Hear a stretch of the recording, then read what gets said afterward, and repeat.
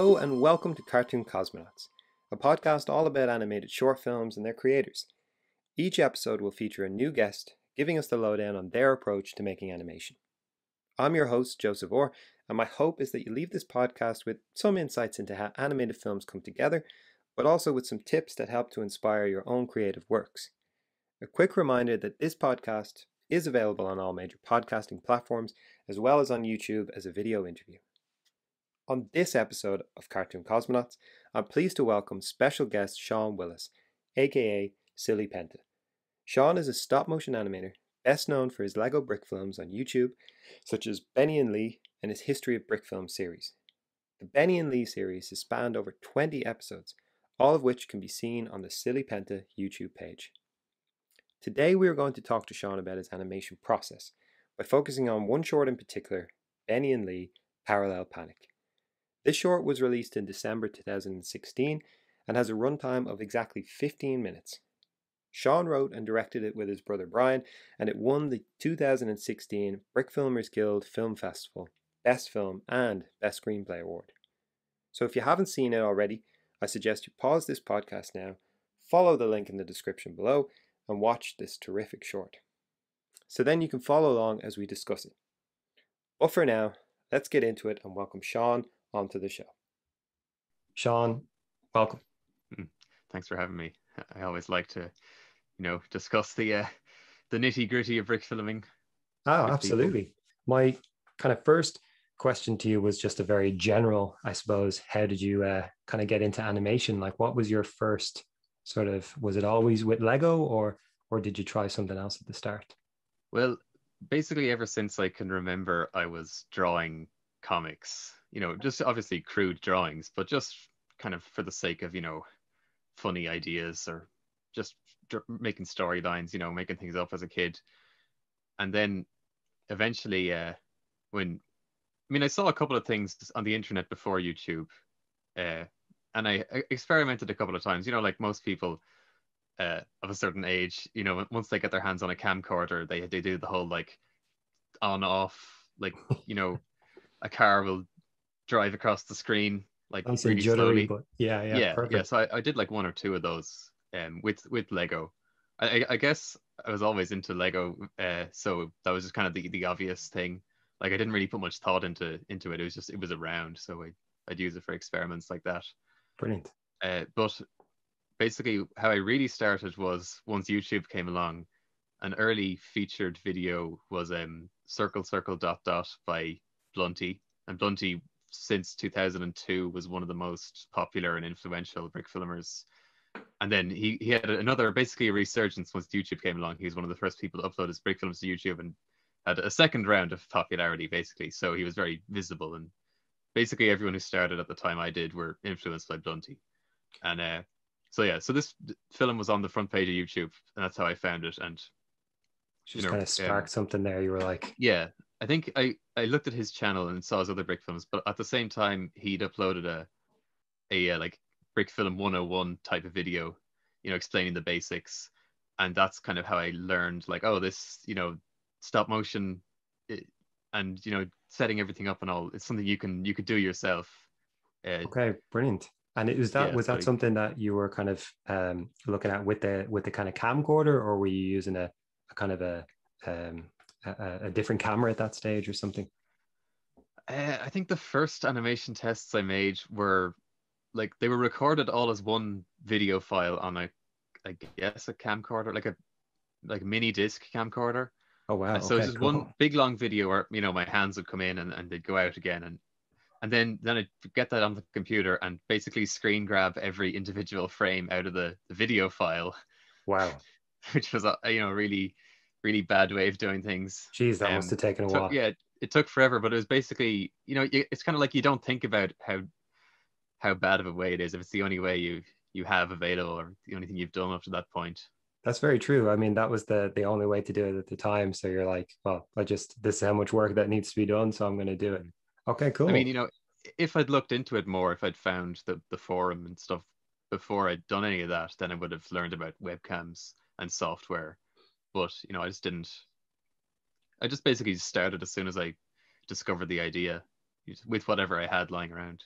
And I think that's one of the really nice things about, because I know brick films is kind of like a subgenre basically of stop motion, but I think that's the really nice thing about stop motion is that there is a very like, it's not you need this program like a traditional say 2D animation.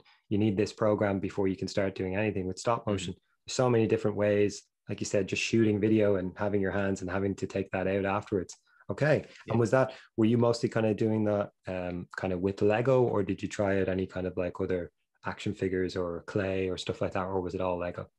No, it was always Lego. I mean, I guess because I found brick filming and I already had Lego and liked Lego. I mean, by that point, I was kind of, you know, starting to, I wasn't so much interested in Lego anymore. Uh, that interest was starting to wane, but I still had it. So brick Okay, filming kind of revived that. brilliant. Um, And you have like a and ready-made sort of, I suppose, cast and yeah, equipment in Lego form. So exactly. you're like, Yeah. why not? You can start seeing things going, oh, I wonder what stories I could make with these, that kind of thing. And I Okay. guess I just, I took to Lego and brick filming specifically because I was already familiar with, how the system worked, and you recognize the faces, like the prints and the shapes of the bricks and all. It's very nostalgic, and Absolutely. And I yeah, I think just there's, started watching all the other brick films I could find. So I just, I took to brick filming in particular rather than stop motion in general, I suppose. okay, brilliant. And there is, I have to say, the YouTube from any kind of brick filming I've done, the YouTube community when it comes to brick filming is like an incredibly positive place because there's such a thing on the internet where you put something up and sometimes I know a lot of people are just like just disable the comments straight away because it's going to be brutal. But I've Yeah. always found the opposite that particularly with brick films, all you get is people if they are saying something, it's normally constructive criticism, like Hmm. your light's a little bit it's kind of jittery, or you need to kind of smooth out your animation. But even at that, you have people kind of linking you sort of tutorials and things like that. Was that Yeah. your experience at the start, or was it different? Well, as far as I remember, I think I had uploaded something. Like maybe the first thing I ever uploaded on YouTube, I got one negative comment and then removed the video. It's um, tough because you're putting yourself out there, and especially yeah. when you're YouTube obviously is a very relatively new thing at the time. So And one like, and of negative course, when you're comment. still a kid, you're not used to that. You've never really experienced that before. But then once I found the forum and started posting videos in the forum, the response was much more constructive. You know, within the community, constructive criticism has always been pushed really hard. Yeah, Um, there seems to be a really nice kind of bar of acceptance for that. And what kind of yeah. forums, was there anyone specifically that you were posting to, or? Well, at the time it was brickfilms.com, and I was on Yes. there for about a year before it kind of, went down the toilet. um, but yeah, so I started seeing constructive criticism, and that was really, really helpful and informative. And I was kind of thinking like, wow, I never thought about this.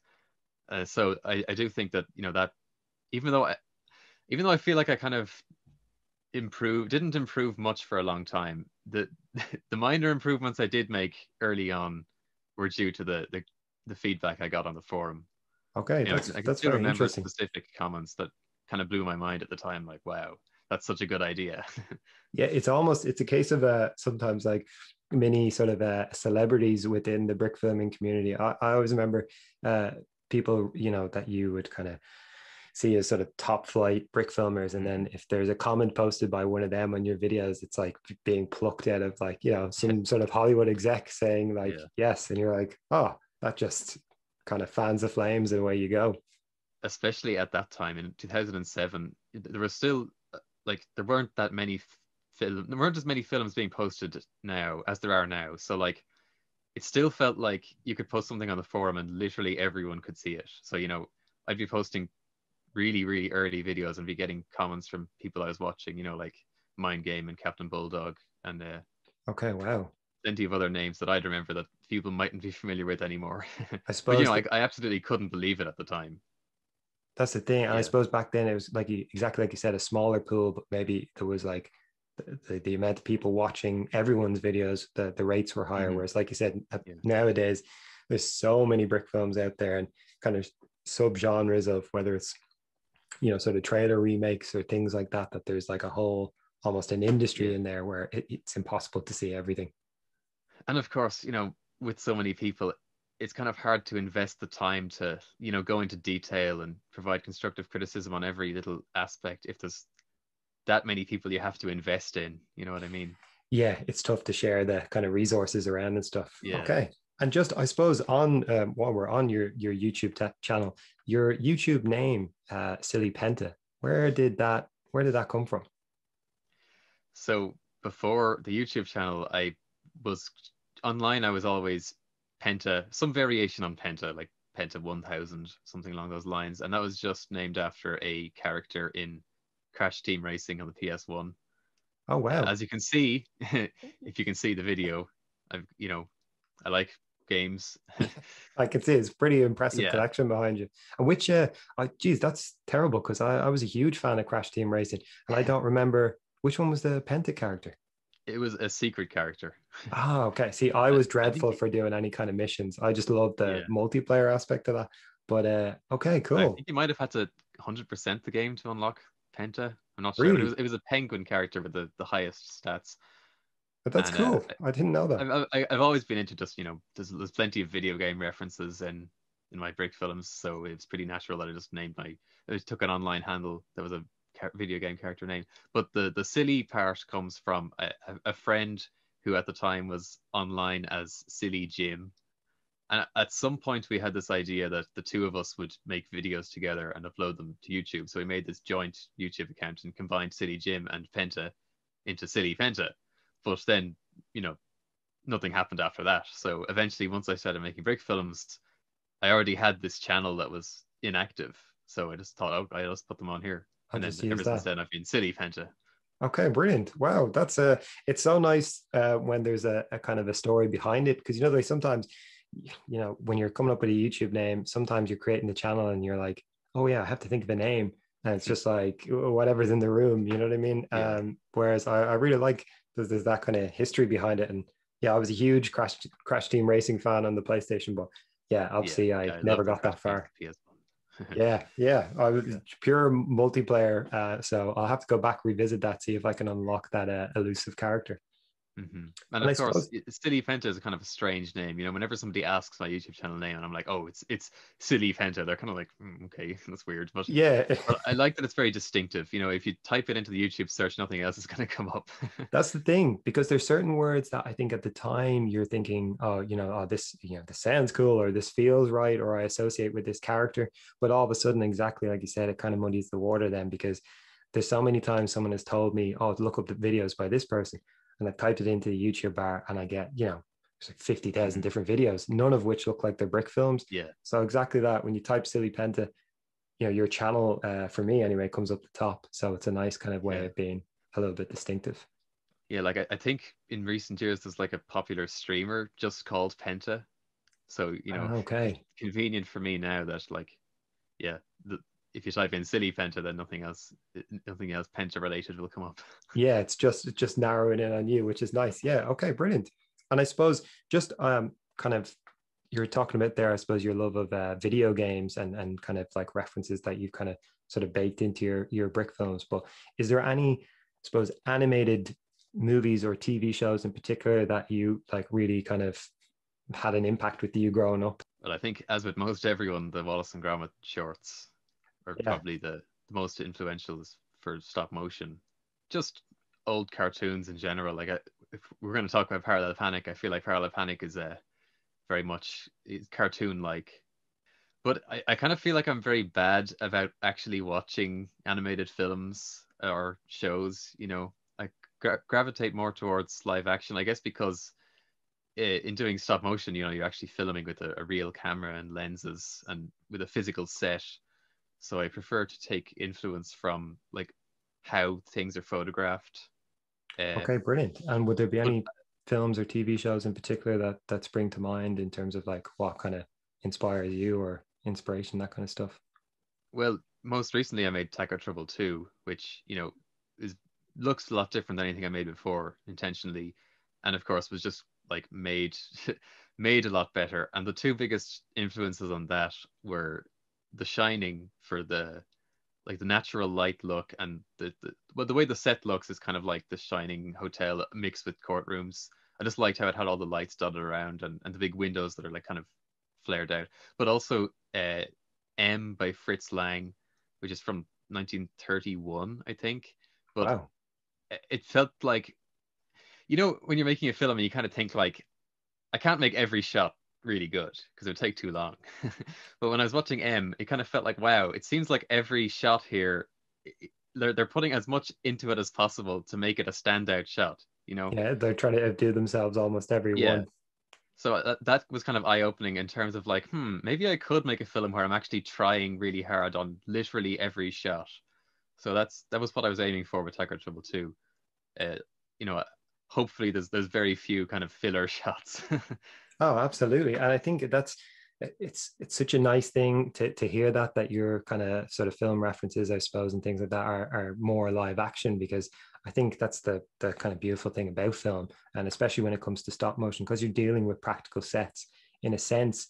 You know what I mean? There is a blurred line between, a lot of big budgeted films still use miniatures, and although they're Mhm. not necessarily always filming stop motion, but there is that sense of like, there's that crossover line. So you kind of mentioned parallel panic there, and I suppose a big part of what I'm trying to do in this podcast is hear a little bit about you as an animator and your backstory, but then also try and focus on one of your shorts. And the kind of one that I picked, the one that stood out the most to me, was the Benny and Lee and Parallel Panic. And I would, for anyone who's listening and hasn't seen it yet, I am going to leave a link to it in the description. So if you haven't seen it, I would definitely recommend watching it before this section, just so you can kind of have a feel for what we're talking about. But I suppose just to set the scene, Seán, could you kind of maybe give us a synopsis or an overview of Parallel Panic?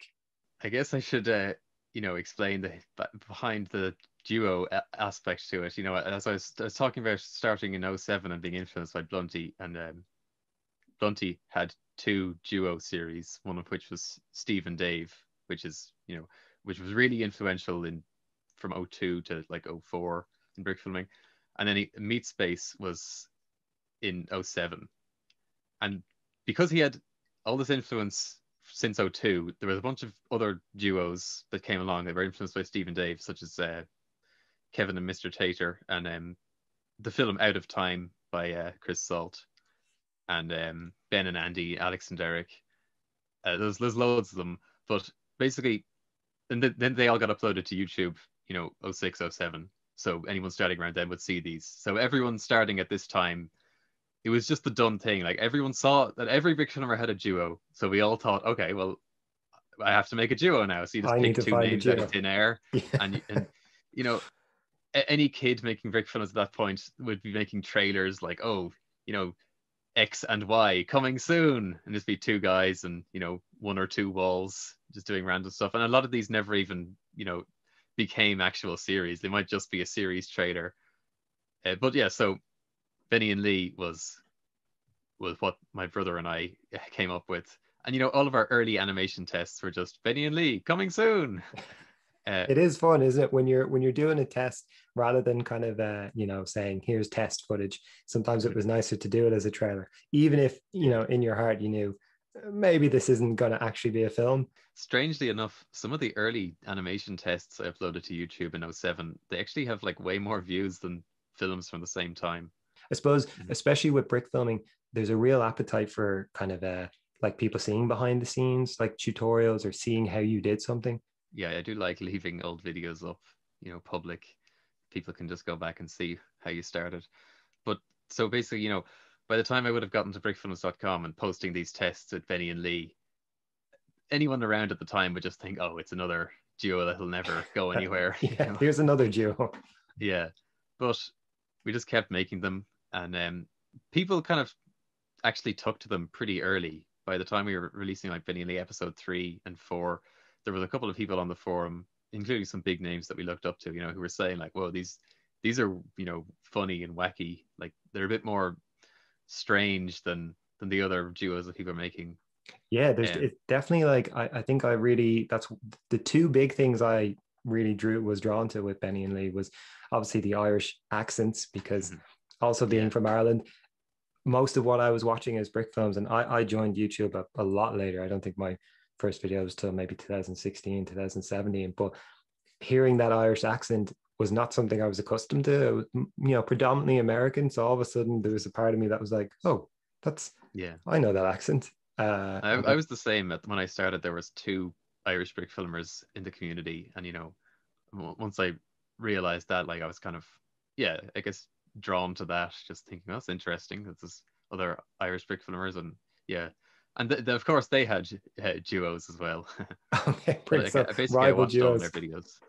Yeah, it is. And the other thing about yours that it was kind of, I suppose, stood out to me was that kind of offbeat kind of comedy. Some of that probably came from the fact that I was making everything with my brother rather than just making it by myself. So like loads of things we'd put in just because it amused us, like we weren't we knew fine well that a lot of it wouldn't make sense to anybody else, but we were just making the videos because we liked to make them.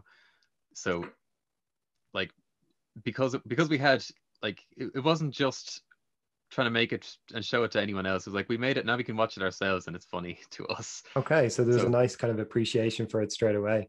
And when yeah, you but when you plenty guys of were, things make absolutely no sense. Even to this day, I look at something and I'm like, what were we thinking there? I can't remember exactly what we were trying to do. And when you say that you guys work together, would you be kind of writing them together or animating or both?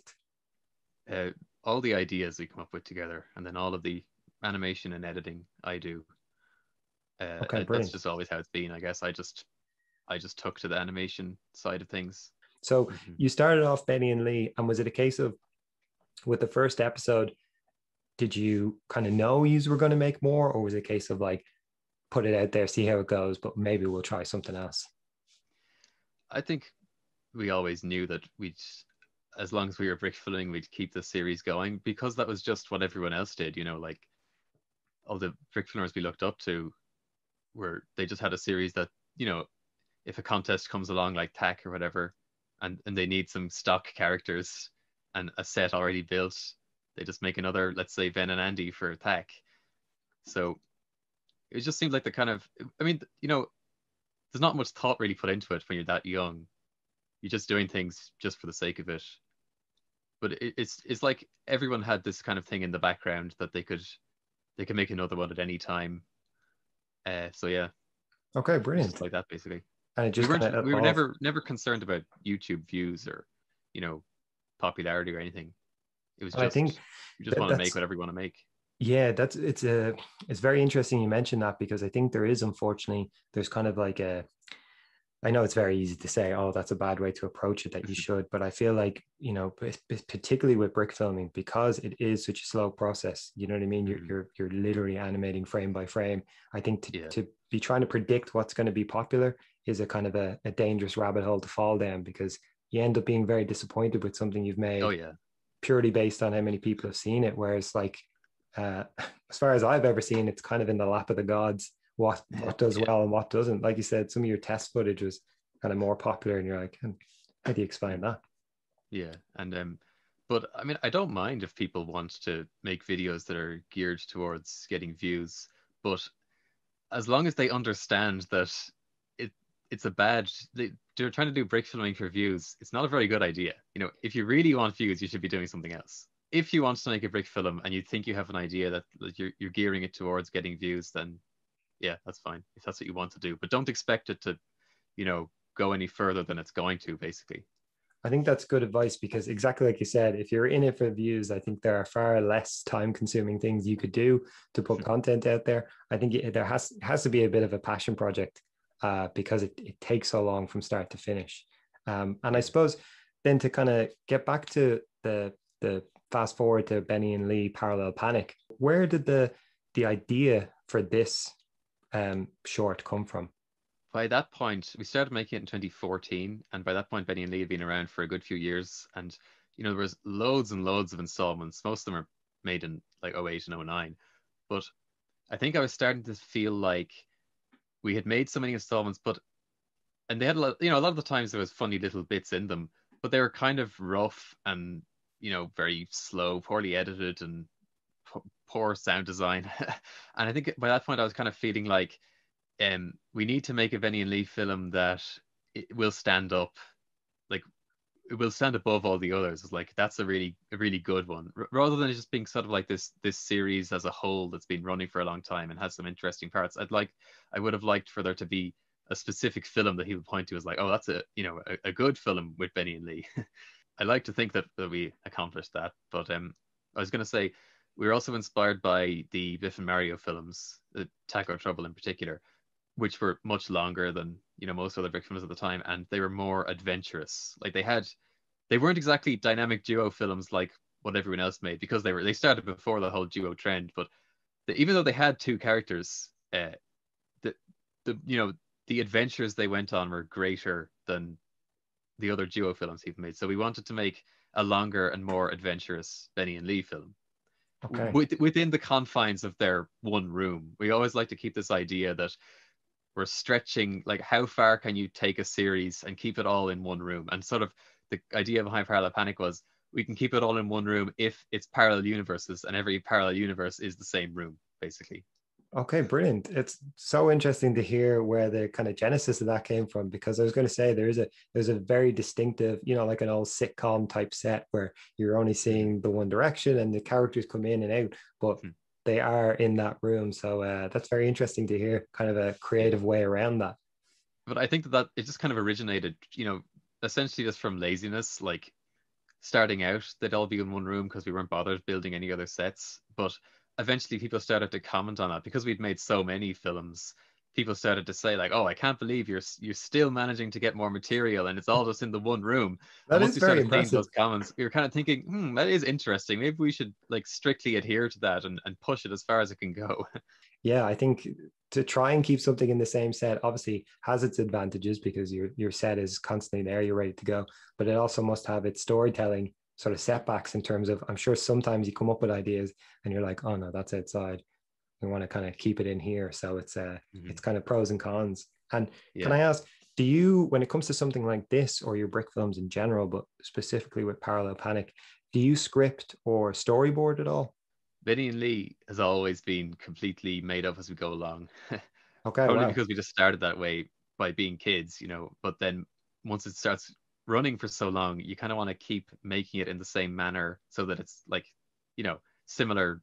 You don't want, we never liked the idea of the series becoming like super well made or anything, you kind of betray the series in general, I guess. You So wanted to Benny and keep it Lee's, consistent kind of. yeah, Benny and Lee's never had any written script at all. And I guess something that we like to keep in mind is if we forget an idea, it must have meant that it wasn't good enough.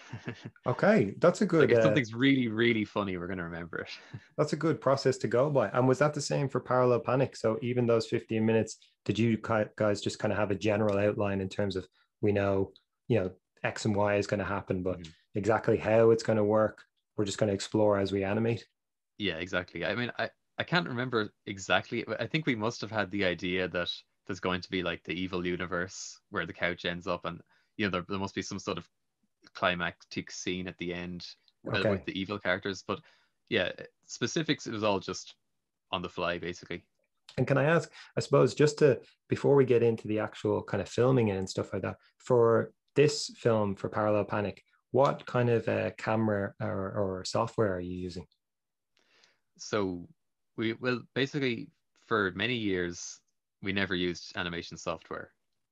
Um, I think for no other reason other than just that that's how I started, and I was kind of set in my ways, I guess. Like once Yeah. you get used to doing something one way, it's kind of hard to change. Uh, and the camera was the Logitech C920. Before that, it was the Logitech Pro 5000, which was a really bad choice for multiple reasons. At the time in the community, everyone used the Pro 4000, which was a good camera for rig filming. But by the time I came along, the 4000 was out of production and the 5000 was in the shops, and it looked pretty much exactly the same. So I bought the 5000, but it had all of these changes that made it less suited to rig filming. I upgraded from the 5000 to the C920, which of course I think we all know is good for brick filming. I just take the photos with the Logitech software and they just save into a folder, and then later on I'd just put them into either Monkey Jam or Virtual Dub, and then just save all the frames as a video file. But so basically I was animating blind in that, like, I couldn't flip back and forth between the frames, and I was just hoping it was going to go well. God, And like, that's quite a leap. Was that tough sometimes? Like, did you get footage back sometimes when you put it in and be like, oh, something's happened there and I'll have to reshoot, or I'll just, I'll stick with it? That must have been quite a well, process. I mean, I would open up the folder and open up the individual frames and like flip back and forth in Windows Photo Viewer if I needed to. Is kind of an annoying process, I guess. But if I really wanted to see how something was coming along, or see if somebody moved in the last frame, and if I'd forgotten to move them in this frame, especially the crowd scenes in Parallel Panic were extremely annoying. Trying to see who's moved and who hasn't, and a lot of that at the end of the film, a lot of the time I'm trying to hide the crowd, trying to keep them off screen because it was so difficult to animate them all with no software. And like I think by the end of that, I was thinking to myself, I must never make a brick film with a crowd ever again. But of It course, in starts. Tiger Trouble 2, there's a much bigger crowd, and it's much easier to animate a crowd when you have drag and frame and you can just flip back and forth and see who's moved and who hasn't, Yeah. and how it's all going. But timing the dialogue is very difficult as well, without being able to import the line and see it on the And see timeline it. and And I how the was just frames going to move. ask, because obviously, then if you're doing that blind, it kind of. And can I ask, when you were taking the photos, what frame rate were you playing them back at then? For the longest time, the Benny and Lee films were 16 frames per second because they started Okay. off in Windows Movie Maker, and the the best Movie Maker could do was 8 frames per second. But then once you saved that as a video file, you could import it again and double the speed, so you would Okay. achieve Wow. 16 frames It's per nice, a second. little hack, because I was going to say, yeah, Yeah, 16 is a very unusual frame rate. yeah, it's very odd, but that's the only reason why it was ever 16 is just because of the limitations of Movie Maker. But by the time we were doing Parallel Panic, we were using Vegas, and I think Parallel Panic is 15 frames per second. Okay, 15. But we'd time the dialogue basically just by opening the lines in Audacity, and I'd look and see, oh, this is occurring at like half a second in, and then I see what words are popping up at like each second, half second, quarter second interval, and just kind of wing it. Like I have a general idea of how many frames I need to take to get to a certain point. In that sense, with the dialogue, are you like recording that in advance as like rough, or are you recording the finished thing and then kind of listening to it and exactly like you said, timing it out? Like, is that done all in advance, or are they just kind of you roughly kind of doing scratch tracks for characters? No, we'd always record the finished dialogue first. I mean, I think that it's what basically everyone learns to do in stop motion. You have to have the audio so you can try and time it as best as you can. But of course, by the time we got to using Dragon Frame for Tiger Trouble 2, we can time the dialogue so much better, down to the individual syllables that people are saying. Yeah, So it's a yeah. great. I only really discovered that recently because I've been using Dragon Frame for a while now, and yeah, almost exactly like you said, you kind of get used to doing things a certain way, and you kind of never sort of like deviate from your path because you're like, no, I know this works, and I'll Mhm. keep kind of trundling along. But Yeah. yeah, I only realized recently that you can kind of drop that in and sync it up, and it's an amazing tool to get to be able to kind of go, oh, that lasts exactly 12 frames, so I need to Mhm. make that kind of movement last that long. Okay. Mhm. And And I can I love ask, the look of animation, dialogue animation that's really, intertwined with the line so that they're on moving to how the line is delivered, and on each syllable, on each emphasis. I love that. In our older films, it was not like that. They just do a lazy arm raise or lean forward or something. It's very boring and not very engaging. But then over time, we've gotten more into trying to make the dialogue animation more engaging, and the way they move looks like how the line sounds. that's brilliant. Yeah, and that was actually one of the things I was going to ask you, was timing that out, because definitely the movements seemed to take a huge leap, is one of the things I noticed from your earlier episodes to here. And that was a conscious thing, was it? Oh Because yeah. you kind of wanted the sync of the dialogue with the movement. Yeah, I think by that point I was looking back on my old films and thinking, oh my God, it's so bad. All these movements are so lazy and poorly animated and poorly timed. So yeah, I was kind of thinking that we need to make a conscious effort to step up the animation. And I was Brilliant. actually kind of afraid. I remember at the very start, in starting Parallel Panic, I knew it was going to take a long time, and I knew that I was going to improve as an animator in making a conscious effort to do so. So I was kind of thinking to myself, oh no, what if the first few scenes I animate, by the time I'm finished the film, they're going to look really bad, and they're not going to slot into the film very well. The But end ones will look great, but the start, yeah, because yeah, it's like, but okay, I think that I think it worked out because I started off thinking that it has to be better animated than the older ones. I think the film all, slots together. It all kind of looks consistent. yeah, there's some. I kind of had picked out a couple of sort of bits that I'd noticed just specifically digging into Parallel Panic. And I suppose just to start with, one of the things that like I had a question on, sort of separate to the animation itself, was the music. Do you kind of source that from anywhere particular, or do you make it, or where do you get your music from? I guess with Parallel Panic, that was another thing that was playing into it being sort of like the big Venny and Lee film, the one that'll stand out is that we wanted it to have an original soundtrack. Uh, it seemed like major Brick film projects like the Henri and Edmund films, uh, you know, the original soundtracks really help to elevate them above just average Brick films. Before that, we used a lot of music from video games, but then we started just sourcing the music from like royalty-free music websites because for a while I for a while I was making some money from YouTube advertising in like the late 2010s. I mean, in the late 2000s, early 2010s. So I was trying to keep everything royalty free. But then after a while, we just it's more fun to source the music from things that you like, video Yeah. game music that you like, and I just much prefer to put in music, and I enjoy searching for good music that I like that'll fit really well. I prefer that over being able to monetize the videos. For this short with the music, did you did you say you got this scored specifically, and was that a YouTuber, or was that just someone you knew, or? The music was by Blue Ghost, who's been a community member for about as long as I have, and Okay, he cool. also does the voiceovers in my history videos and just random voices in pretty much every film I make. Yeah, I guess we wanted an original soundtrack because I guess the tier kind of goes like at the bottom is royalty free music, and then better than that is just stealing music, and better than that is original music that is like timed and ties in with the actions and everything. So to make the film seem like on a higher level than the other Benny and Lee's, and yeah, something we wanted was an original soundtrack. So and Blue Ghost, he actually I think he only made the soundtrack in like less than a month because Wow.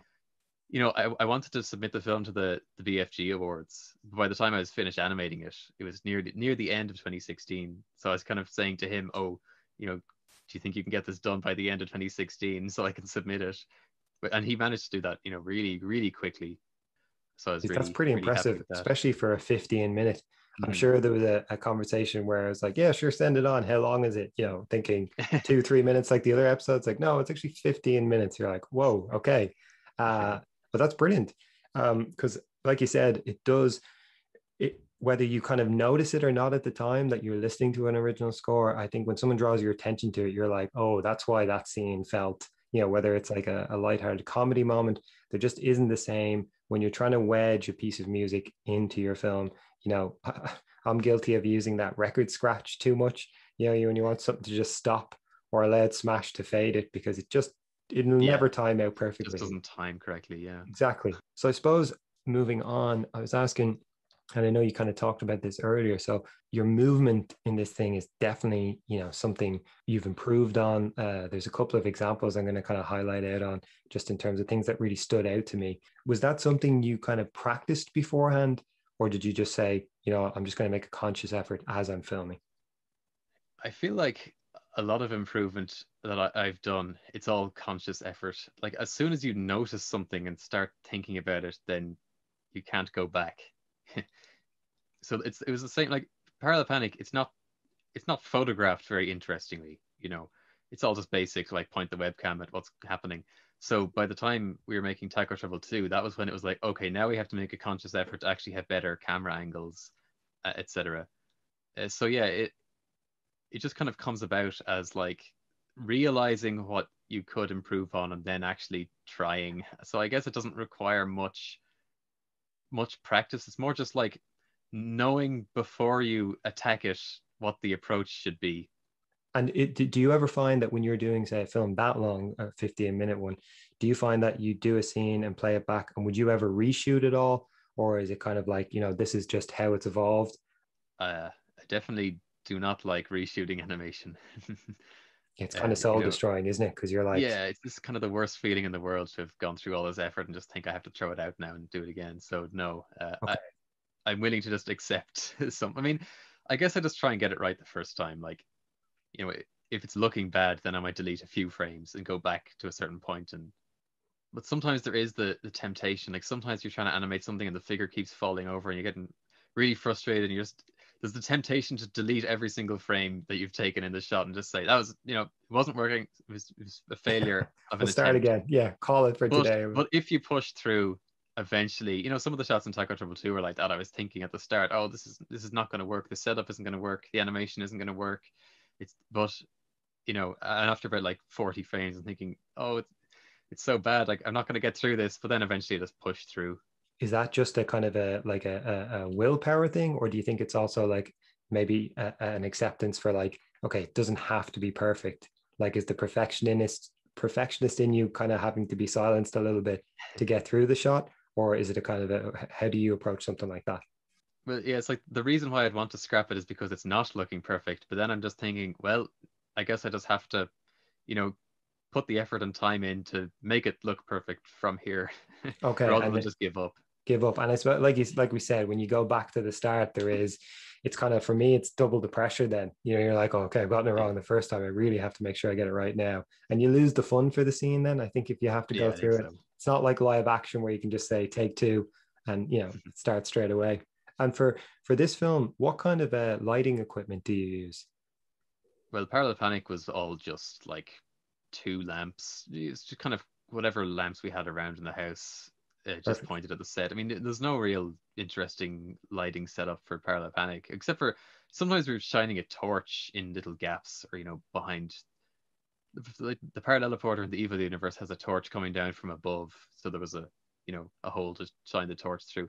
But you know, later on for making Taco Trouble 2 is when we stepped up our lighting setup and had multiple lights and different high powered bulbs and colored lights Okay, and wow. everything. And you're So going it's for like like a kind of a look, whereas with yeah. Parallel Panic, you just kind of wanted like even light. You wanted to be able to see Well things. well with Parallel Panic it was more just like we weren't thinking about it yet. We were still Okay. in the old mode of just it has to be lit up. Just point a light at it, and as long as you can see everything, then you're good to go. That was some of the leftover, like, stuck in our ways from just how we did it as kids.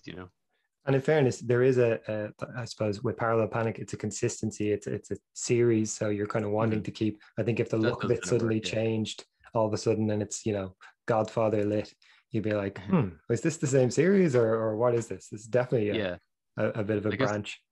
we do have that kind of, I guess you could call it an excuse to fall back on anything.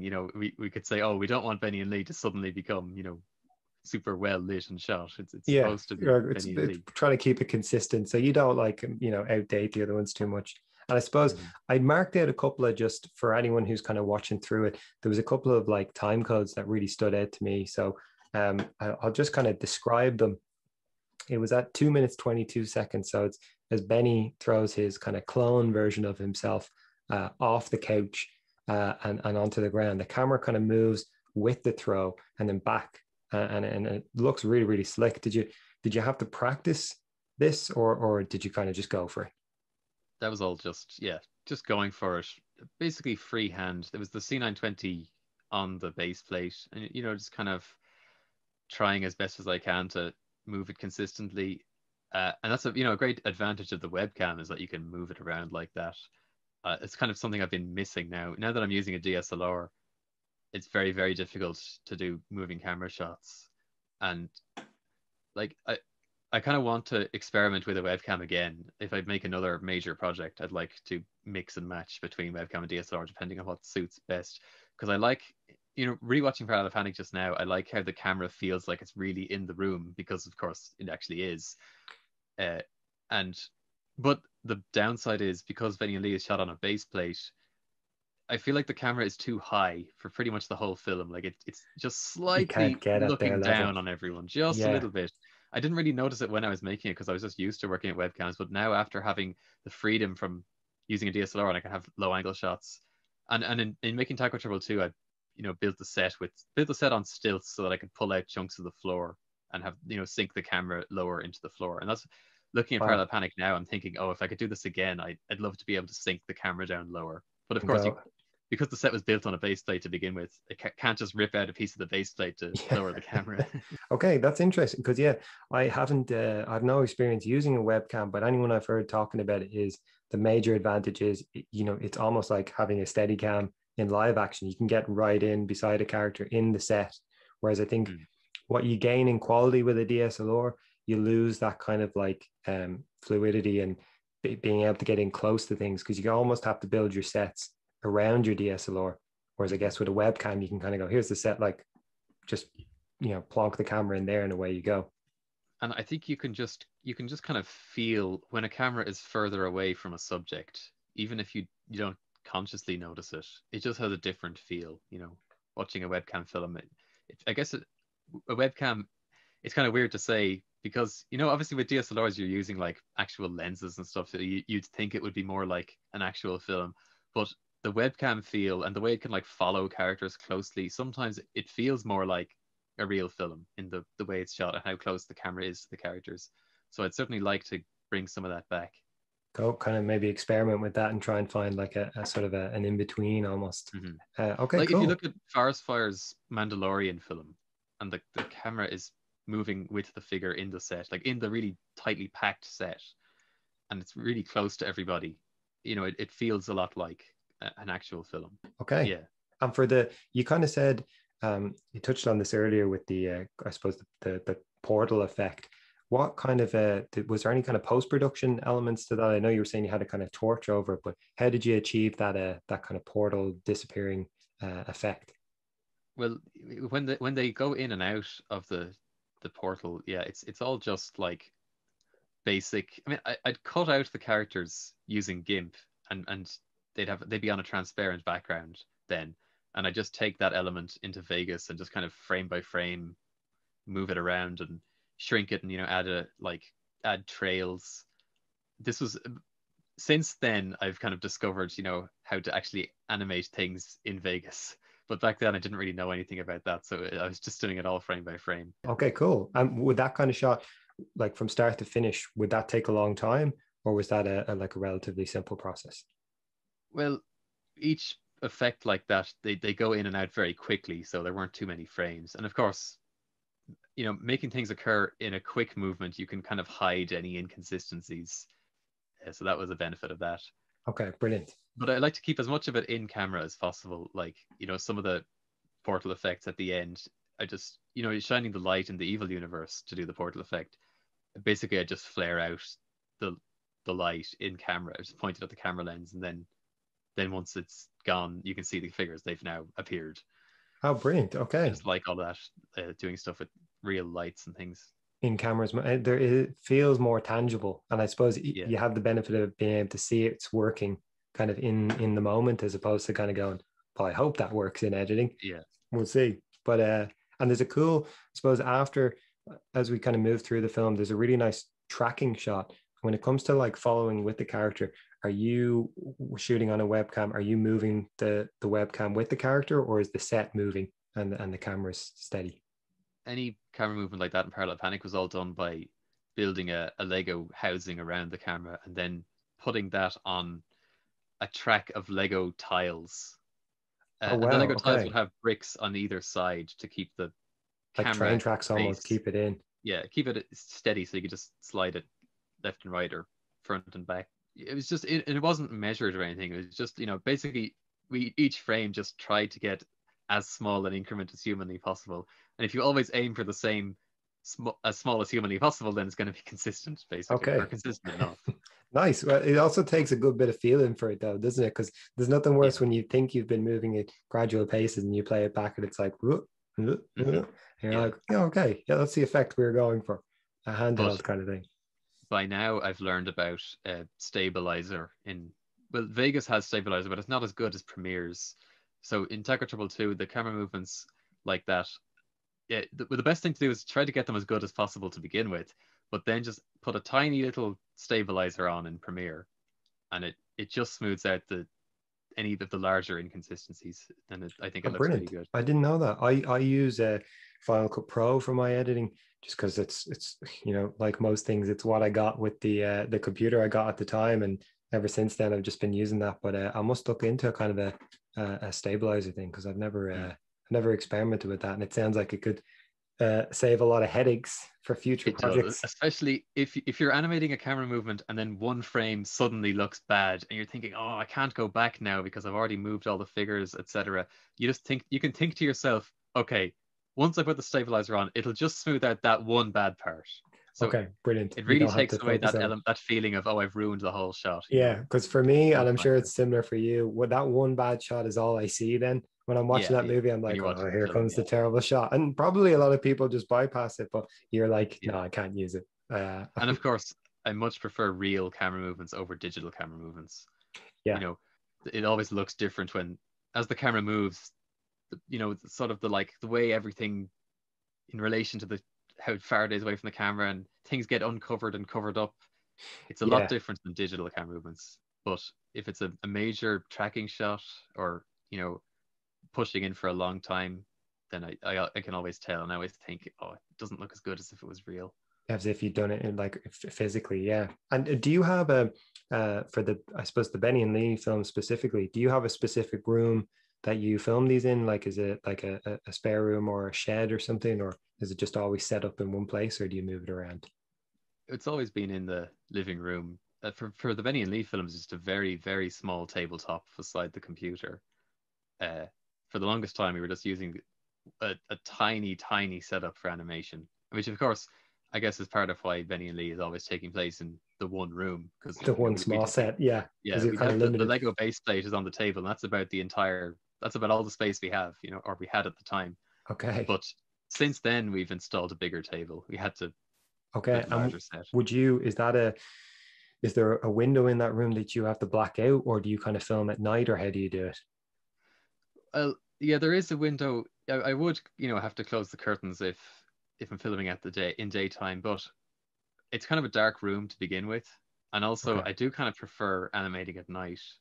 A lot of the shots in Tiger Trouble 2, I keep mentioning it. I feel like I'm name dropping this film too often, but No, it's great for, like, I think the more reference people have, and that's the whole point of this, is to kind of, I suppose, specifically talk about something so that people can go away and see these examples that you're talking about, like, oh, Mhm. that's, like he's explained that shot and now I can see how it actually panned out.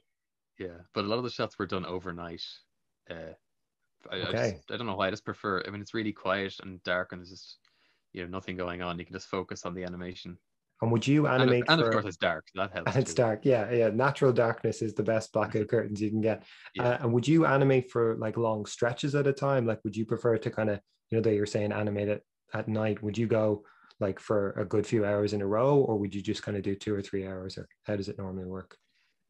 As long as the shot takes. As long, okay, wow. So that's dedication. So you're there Yeah, until you get that shot done. that's right. Yeah, because if you take a break and come back, something has changed. You know, you might Yeah. think that nothing could possibly affect the where the positions of the lights are, or the position of the camera, but for some reason you turn it on again after a few hours break, and everything looks just slightly different. Once I start, I'm locked in. I have to go, even if it's 18 hours. One Really? of the shots is 18 hours. Yeah. 18 hours, really? I mean, I'm kind of slow, I guess. I'm maybe I'd be taking too many minor breaks, but No, absolutely. I the mean, I think tracking that's shot very in impressive. Tiger Trouble 2, tracking across the crowd and all, there's like 25-ish figures moving. Yeah, that took a long time. It's like a 21-second shot. Jeez. Okay. Well, that's dedication, though. I think 18 hours I'd be on the floor, probably passed out. But I know what you mean. I think the coming back to a shot in the middle of it, I think I've done that before, and I've had to do an impromptu camera angle change. That's Mhm. normally because sometimes people are like, "Oh, that's an interesting camera angle," and I'm like, "Well, that's because I came back to that shot halfway through, and it looked completely different, even though I had touched nothing." Yeah. Well, So there were one or two shots where I did them over 2 days, and the camera angle might slightly be different by the time you come back to it, but then I just readjust it in editing later. Just try and make them match just as close as possible, and you can make it work. You can fix it to the best of your abilities, and then you can't really tell in the final okay. film. But your preference is always to, if you can, get that shot done, even if it is a Yeah, long shot, start it and then kind of finish it in the one go. Oh, that Yeah, makes that's always sense. my preference. Yeah. And then I suppose in the parallel panic film, there's another thing I noticed that there's about the 3 minute 16 second mark. There's a really nice suspended in midair gag. This was the I think goes to Lee is coming out and he goes to sit on the couch that's not there, Oh yeah. and it's Yeah. kind of like a really nice remind me of an old like Warner Brothers cartoon because it's like that, and then he just falls through. So Yeah. how Yeah. did He you do that shot? holds at the top for a few frames. Yeah. So Yeah. he was actually sitting on a clear bracket piece, a Lego piece. Uh, but I like to use clear pieces for masking because the light can come through, and it's easier if it's not a different color against them. You can erase it very easily, Oh, okay, and brilliant. it's not casting any color reflection of its own. So yeah, he's just sitting on a clear piece and then just falls off, and it's basically just masking and maybe painting in using the clone tool if there's anything that needs to be covered over, just kind of Okay, just to kind of yeah hide it a paint it bit back better. in. But that's very interesting, you said with the clear plastic. Uh, Mhm. I never actually thought to use them because I think when I started out, I just was using kind of any color brick. Yeah, But I do when the you same. you have to be incredibly accurate because if you're cutting it out and you've like you said, you're getting a bit of like pink reflection on their clothes, Yeah, or you cut not enough and you can see this weird like outline around the leg or or wherever. the point at which two colors clash and they kind of blend together, and then you have to erase too much to get rid of the other color. You know, Okay, so that was you're always what I chipping was. in. Yeah, that was the problem I was coming up against. That's what the clear plastic managed to fix. Okay, brilliant. No, that's a great tip because yeah, I think I eventually ended up buying like like a Wallace and Gromit like armature, like literally just Mhm. the kind of ball and socket thing. So my Yeah, thinking was that it would be the least amount of contact with it, but again, it's not very sturdy because I end up having to like blue tack it to the back, yeah, and then whereas they the start clear, leaning yeah, off the blue you tack. get this like was he meant to do that? And you kind of go, well, okay, let's just make that part of it. And another thing that I loved, and it's really nice that you mentioned Wallace and Gromit kind of at the top of this as a reference.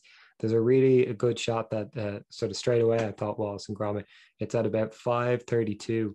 It's the extendable arm coming out of the couch, to kind of pour tea and stuff like that. And Yeah, that was a beautiful shot. Was that something that did that take a lot of effort, or can you talk us through kind of how that shot was set up? it was all pretty rough. The arm pieces are just kind of blue tacked, wherever you can hide the blue tack. And then I think when it starts to come in and go out, they were just stuck on like a Lego trolley basically Oh, that would brilliant. just So you could kind of slide back yank and it forth. back. Brilliant. Yeah. And And I then for feel like the liquid, I what was the was liquid? oh the liquid was just clear plastic colored with a like coloring marker to Wow. make it a bit more tea like, and then the milk was just paper, of course. But I think that those arm sequences might have been subconsciously inspired by Dr. Jobs, an old Brick film that I watched again recently, and it has all these arms coming in to make his breakfast. And I'm looking at those, especially because it's in Lego, I was thinking, that's very similar to what I did in Parallel Yeah, Panic. And I know I would have seen that years ago, so it was in probably there. It inspired by was. Dr. Jobs. But also it's kind of Wallace and Gromit-esque with the whole machines, yeah, That's the making the thing, and exactly like you said, making breakfast. That just reminded, especially the tea. I just straight Mhm. away I was like, oh, that's such a nice kind of like reference. And in fairness, for me, it's those little things that turn a kind of an entertaining brick film into something that you're like, oh, this is kind of setting a benchmark because very easy just to have pour hand over a cup of tea, and you're like, yeah, great. There's mugs, it's ready to go. But to actually get to see it spilling in, I'd say, and like the scale of that, I'd say was so small that was Mhm. probably uh, a tough shot to do for how like few seconds it's on the screen, but Yeah, very I'd say effective. that was probably inspired by acquiring that giant Lego teapot. We probably just thought that was so funny that we should use it. We have to use that in there somewhere.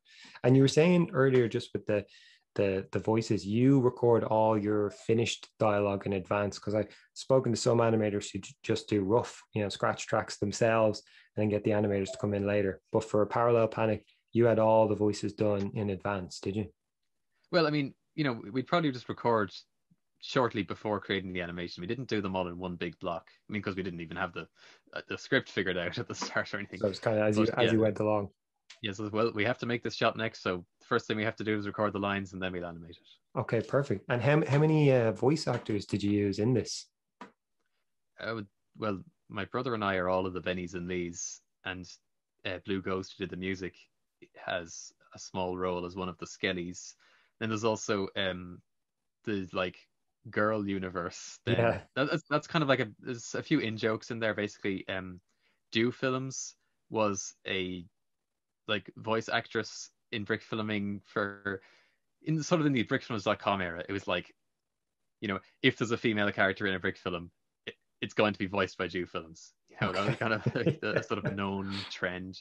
I mean, then it kind of changed, then, now if there's a female character in brick film, it's going to be voiced by Sparks Flying, who, of course, is the sole female character who appeared in Benny and Lee before Parallel Panic. But yeah, and then, of course, part of the joke in that universe is that the other female characters are just voiced by men doing, high pitched voices. Yeah. It was kind of a bit of a, reference to, yeah, how female voice acting has worked in brick filming. And for all the different sort of characters had all kind of different variations on the couches. Is that something that you sat down? Because I always think I have so much respect for people who can design things out of Lego. A lot of the time when I'm kind of making a brick film, I'm definitely using the characters and vehicles in Lego, but sometimes I'm kind of making the sets out of more arts and crafts, polystyrene type things. Mm-hmm. But is the couches something that you guys had to sit down beforehand and say, okay, this is going to be the couch of that realm, or how did that work?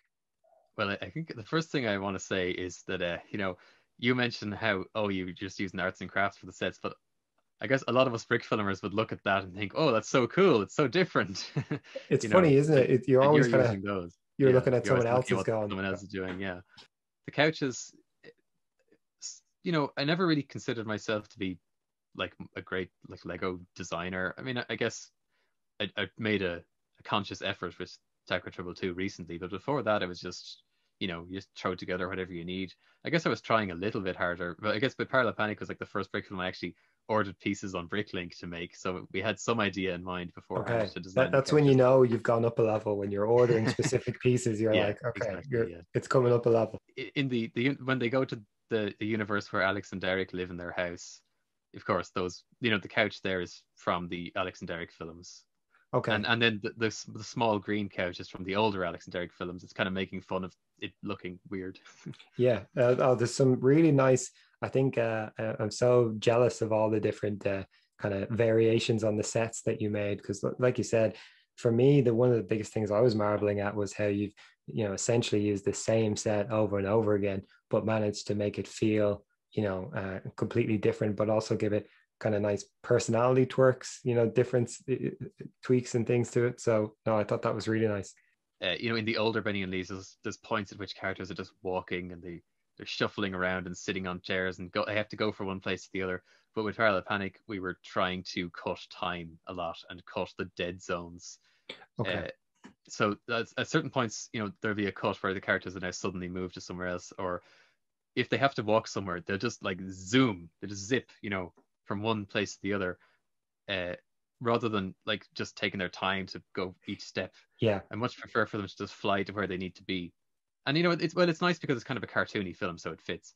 But I think my favorite part in the part that looked the best as far as it wouldn't have been like how we would have done it years ago is when the evil Lee is opening and closing the door, and he's just kind of like flying around on the studs. Like he has to open the door and he gets from one place to the other.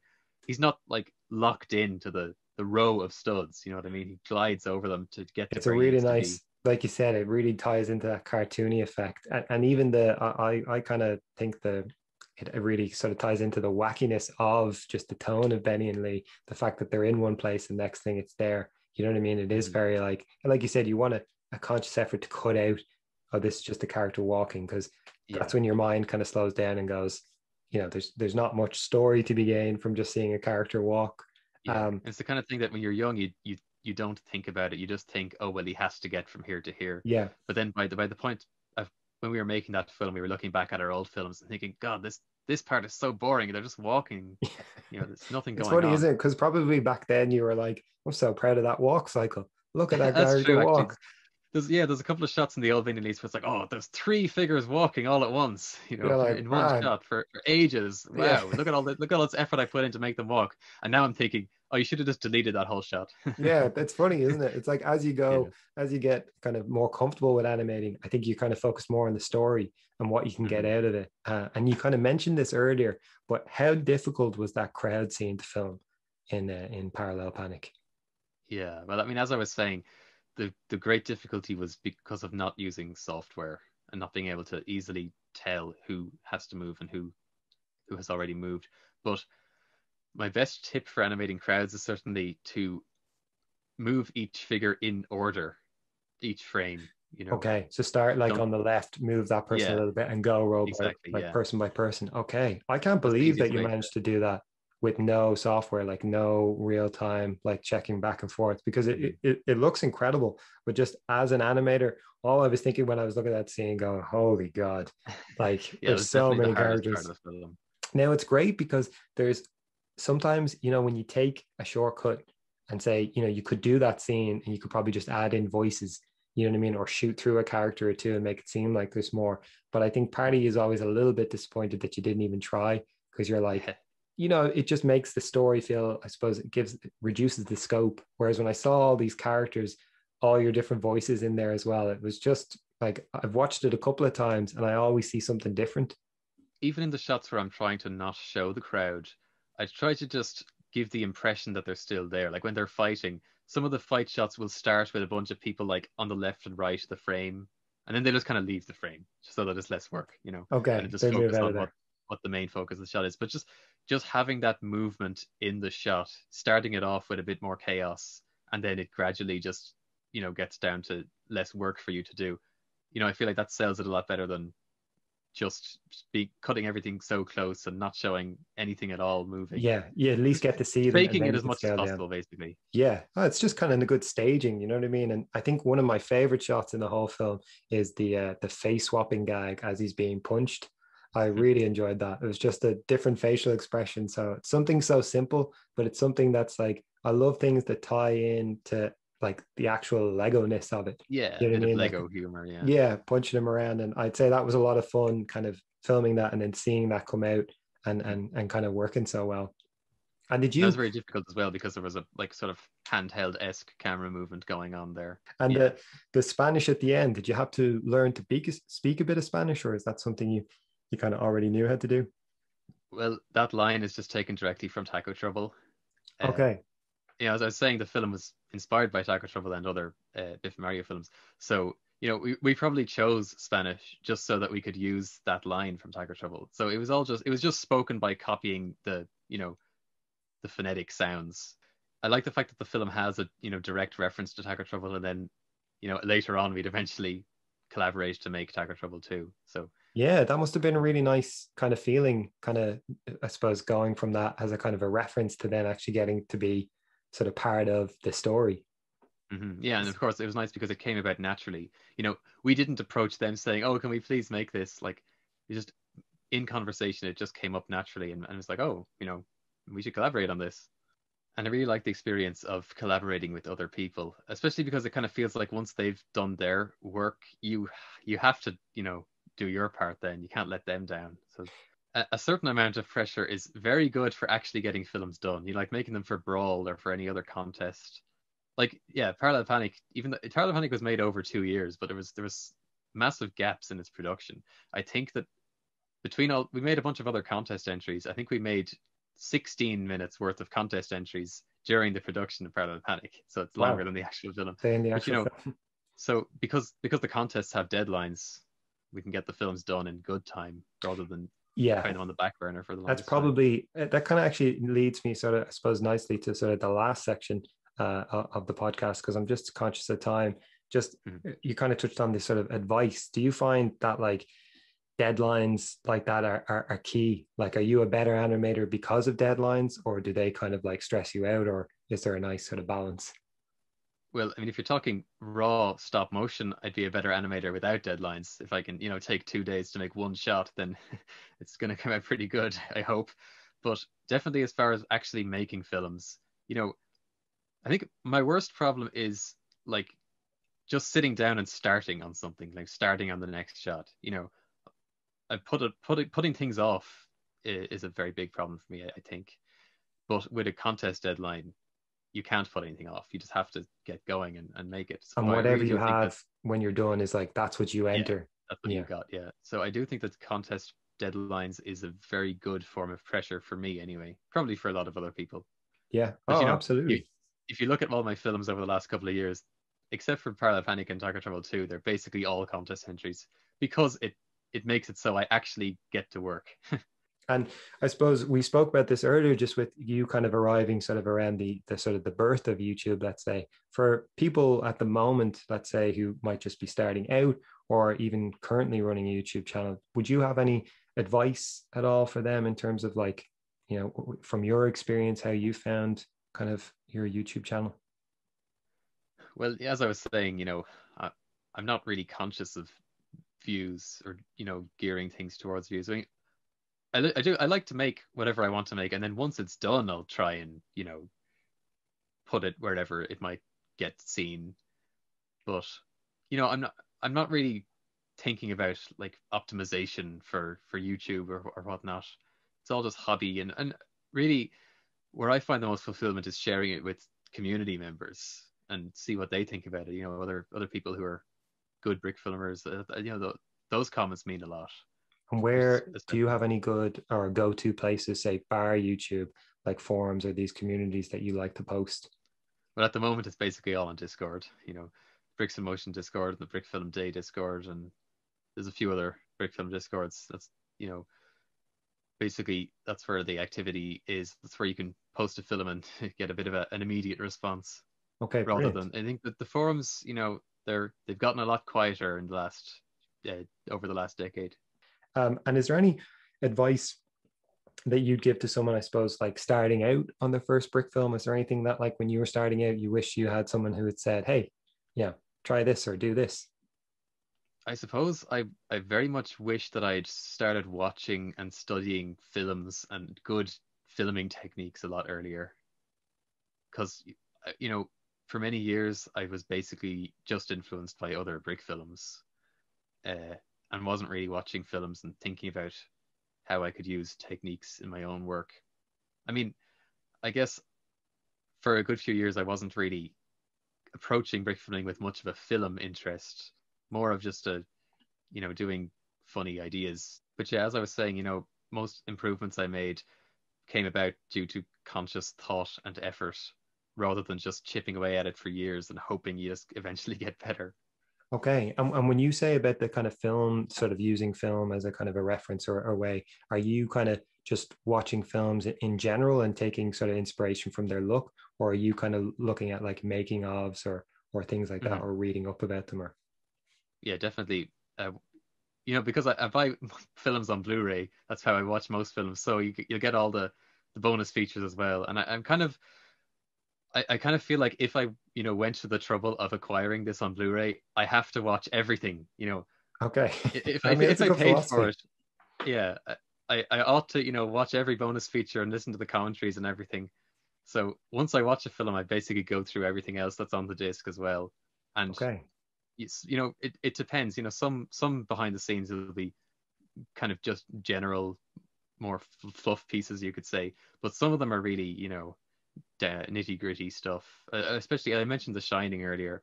When I watched the behind the scenes of The Shining, there's talk of using different lenses to achieve different effects.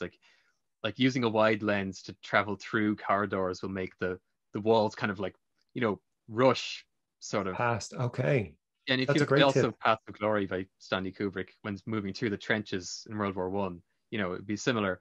It has a great feeling of movement to use a wide lens like Okay, that. And basically, that's kind of before that. I didn't really know anything about what different lengths of lenses could achieve. And now I could, if I was to return to the C920, now I'd know that it's a wide lens, so I'd gear the shots toward it being a wide lens, basically.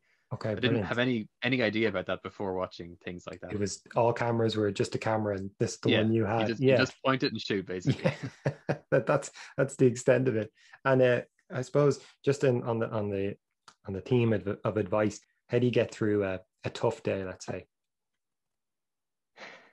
something we'd all like to figure out, I Yeah. suppose. I mean, I suppose to rephrase it slightly, is your philosophy, do you ever just kind of sometimes call it quits and go, you know what, I'm getting a bit frustrated now. This isn't working out. I'll come back to it in the morning. Or is your philosophy to kind of just power through, like find a way? I think the weirdest thing is probably that once I start animating and I'm in the shot, then it's good. Then it's like the worst part is just sitting around and not doing anything and putting it off. It feels like such a massive hurdle to just start, to just get going. But then once I actually have gotten going, I'm thinking, why was I so afraid of this? Why was I putting it off so much? I'm enjoying the sort of zen of, stop motion animation, and like there's nothing to it. You just got to do it, but it's so hard to just do it. So I guess I just have to always keep that in mind. Like remember the feeling. Think to myself, you've taught all this before, you've experienced all this before. Like, you know, the only way to stop putting it off is to just do it. And once you start doing it, then it's good. You It's get fine, into a rhythm, that kind of fear. Yeah. I always have that slight fear before I start something where I'm like, I know there's one bit in particular that's going to be difficult. And I'm like, oh, I'm not looking forward to that part because I'm like, I know how I kind of want to do it, but I don't know if it'll work out. And then you Mhm. kind of get to that moment and you find that you kind of, it's increments bit by bit, you Yeah. get there. But once you get there, there's no direction to go other than just figuring it out. You have to do it. You have a task and you have to find out how you're going to get it done, I guess. You have to find a way. Yeah, don't know. That's nice. And then I suppose just to finish up, is there any kind of one tool or thing that is kind of like your go-to, like something that you find really helps when you're making a film, whether it's like the tiniest little tool or a brick or something that you find you use a lot that is a good kind of tip? Well, of course, Dragon Frame certainly helps in every way, creating animation. I can't believe that I went for so long without software, but particularly now that I have Dragon Frame, I'd never go back. Yeah, I can't But apart believe when you from, were saying about the just videoing stuff and then going in and removing your like the frames that you wanted. I was Mhm. like, geez, I was blown away by how much work that must have been. Yeah, but it's so much quicker, but it's also easier to make things better, to just time everything better and just get the animation done and be able to see how it's going while you're shooting the shot. But apart from that, uh, I I don't think so. I mean, it's hard to. I mean, I do use the brick, like brick separators. They're useful, of course. I mean, that kind of goes without saying, I guess. I think I like Uh, the thing of your clear plastic brick for masking. I thought that was a great kind of tip because something I never thought about that could like obviously you're still having to mask that out, but like you said, even the light coming through it that you can still get a natural, you're not getting this big yeah, blocky shadow that then you're like, how do I mask out the shadow as well? and also another thing about the clear plastic I forgot to mention is like if you're trying to do masking for tack or brawl and you have very little time, you can just kind of like you don't really have to get down to the edge, like because it's clear that you can just remove most of it, the most visible part, and just leave where it connects with the figure, and you don't really see it at all. Brilliant, brilliant. And I suppose the last thing would be just to, is there a place where kind of people could reach you, or where's the best kind of platform or way to reach you if people had questions or kind of wanted to reach out? Well, I'm always on the Bricks and Motion Discord, and of course, I'd see any YouTube comments. But yeah, Bricks and Motion Discord definitely is a good place. People sometimes show up and ask. Of course, I know about like old brick films and stuff. People often show up and ask for some brick film that they vaguely remember, yeah, that they've been looking for a long time, and people often point them to me. Okay, So you're yeah, like it's the a good the place. the sage vault of knowledge. Like he'll know Yeah, that. Go ask him. Okay, brilliant. basically. Yeah. Well, look, that's a great place to leave it. I just want to say thank you so much for Mhm. taking the time to be on the show, and yeah, Yeah. best of luck with your next brick film.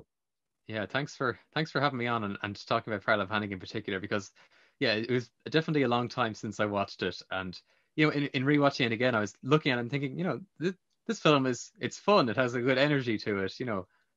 Like with enough time, I could now see it as like, oh yeah, this was good, wasn't You it? can I appreciate it, guess. kind of go back, and I suppose there's probably Yeah. enough time has passed where it stopped just being, oh, that project that, Yeah. especially And, because you spent 2 years, I'd say you knew it inside out.